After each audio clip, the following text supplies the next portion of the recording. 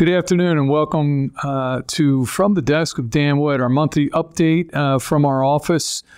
It's been a crazy year. You know, the Fed continues to raise interest rates. They did pause last month, but all that being said, the S&P 500 is up 17.3% year to date, and the NASDAQ is up a whopping 34.8%. So, you know, what gives? The Fed's been raising rates trying to get inflation under control. It seems to be working. Last report was it was down to 3%, so all is well. But there's a couple things that still concern me about what's going on here. I mean, housing is probably still, housing makes up 34% of CPI. So it is the elephant in the room, and housing is still what's driving everything up. Believe it or not, you would think high interest rates would kind of torpedo the housing market, and that has not happened. What we're finding is there's no supply. There's still no supply for houses out there. There's a lot of buyers. And the reason there's no supply is these interest rate hikes. You know, when people locked in on a mortgage at 2% and now mortgage rates are 7%, nobody wants to lose that 2% mortgage. So consequently, nobody's putting their house for sale, which means if you list your house, you're going to get 10 offers and they're all going to bid over asking price. So housing is still the main driver behind the inflation. So even if everything else completely calmed down, you're probably still going to see some inflation due to housing. So that's a concern.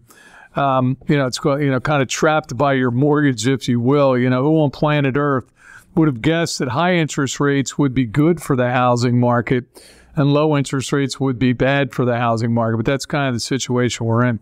The other thing that I want to just mention is we're starting to see a lot of vacancies in commercial office space. During the first 3 months of 2023, U.S. office vacancy topped 20% for the first time in decades. And in San Francisco, Dallas, and Houston, those vacancies are as high as 25%. And I think we're going to see more and more of this as some of these leases come up for renewal. We know some of these businesses know that a lot of employees can work from home now. So I think that's something to keep an eye on, is the commercial real estate. And that was tied to the regional banks. And we know a lot of the regional banks had problems earlier this year. We had 4 of the biggest bank failures in the history of the country. But all that being said, the market has been very resilient. That's good for our people in managed accounts, and the higher interest rates, as we know, is even good for some of our existing clients as we've been able to rewrite some of their contracts. So it's just something. We're halfway through the year and the market is still performing very well, which is a good thing. I hope as we get into July, I hope everybody had a great July 4th. Enjoyed yourself. You're enjoying the summer. Hopefully you're getting some vacation and family time in. And we have a upcoming event. We have our Blue Rocks game. Hopefully those invitations went out last week and you got those. They were through email. So if you haven't gotten one, please give the office a call. We'll give you the updates on that.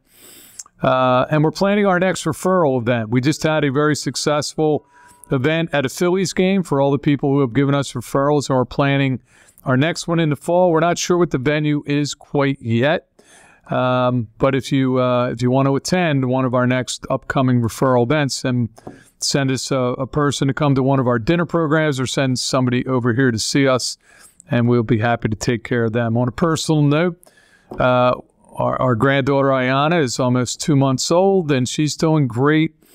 Going back to the Blue Rocks for one moment, we're going to have a tent outside the Blue Rocks Stadium on the 25th of August. Game time is 6:30. They cannot allow anybody to enter the stadium before 5. So just keep that in mind. And we hope to see a lot of people out there at the Blue Rocks game. It's always a fun event. We always have a big turnout.